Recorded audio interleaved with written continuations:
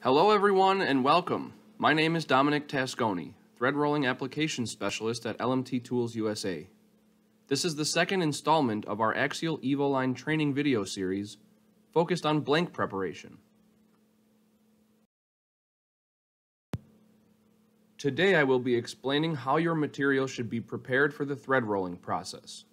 From the chamfer, through the threaded portion, to the undercut, I will provide initial setup conditions and guidelines.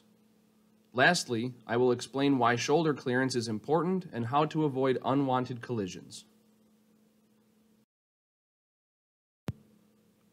Chamfering provides a ramp for the rolls to enter the part.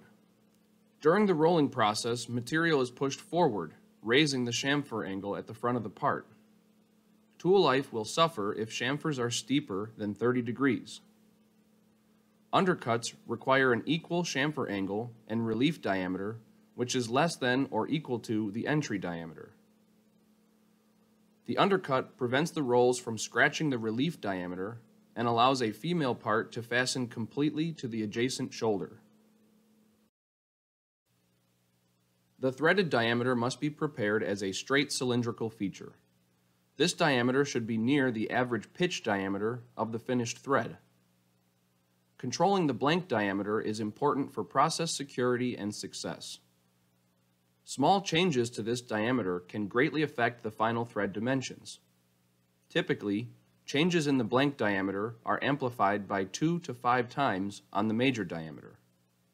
More information about modifying this diameter will come in part 4 of this video series.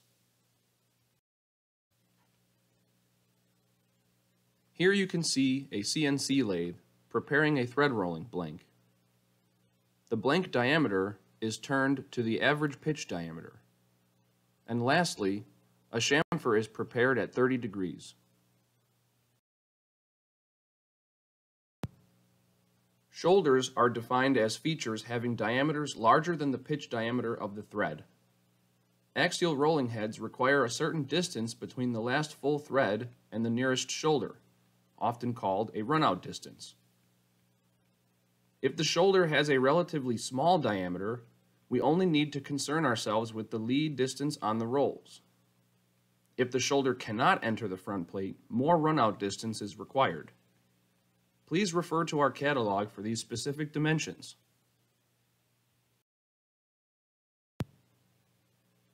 Here you will witness our F2 EVO axial thread rolling head form a 1/2 inch by 20 thread onto the previously prepared blank.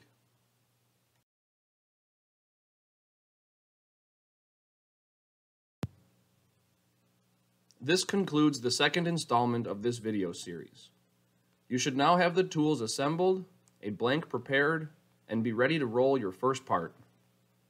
In the next video, we will discuss installing the tool and CNC programming. Stay tuned, and thanks for watching.